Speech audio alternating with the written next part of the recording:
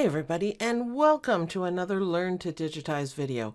My name is Sue and I'm a Hatch educator, and today is another one of our Back to Basics videos about adding lettering to a design. And I'm going to show you how to do this, and you should be able to do this in every level of Hatch. So let's get started, why don't we? So the first thing is we want to bring in a design. So we're going to go up here and it's open design. So let's go there and give it a second to open. Now I put it on my desktop just to make it easy to find. So let's go here to desktop. And here it is, our beautiful angel. Now I got this angel from the ultimatestash.com, and I actually made a gorgeous gift for my mother-in-law out of this, and all I did was stitch it out in gold thread on black. I'll post a picture of it, and I added some lettering. So let's do that. So this happens to be an EMB file because in the Ultimate Stash you can get the EMB files, but if this is a normal stitch file, we don't want to change the size of it. Once you start with stitch files are made for stitching, and working files are made for working. I also, even though it's an EMB, I wouldn't change it because it's gorgeous the way it is. And sometimes when you change the size of things, it makes a bit of a mess. Definitely for stitch files, please do not adjust your stitch files. There's no embroidery software that can compensate for it. So you cannot take a 8x10 design and bring it down to 4x4. You will have a hockey puck, as we say here in Canada, and an absolute mess. So let's not do it. So let's start with that. So we brought in our file.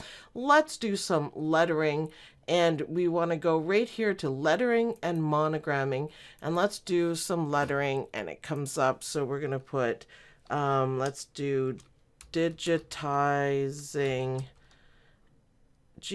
There we go. Computer's a bit slow, it's updating, made, and then enter, easy. And there it is right there. You don't even have to worry about it.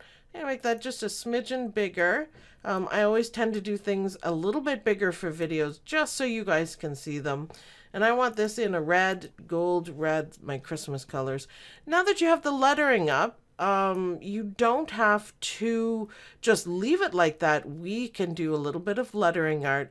We could put this on top and see how it fits nicely in between there. I kind of like that. You can, let's take off the easy part so we just have one line, and we can curve it if we want to bring it around. Actually, what we should do is make it longer. So easy, digitizing, made easy.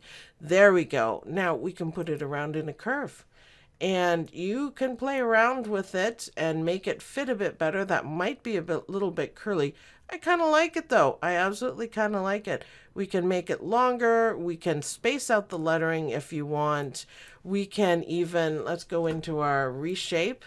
And once you go into the reshape, you see the start and end, and you can change the radius of the circle. So all I'm doing is left clicking and dragging it out. And to me, that looks a little bit better. So let's go back to select. And there you go. That's how quick and easy it is to make a quick gift or something you want to frame or something for yourself. Do something for yourself here inside Hatch Embroidery software. Thanks everyone for watching, and I'll see you guys in the next video.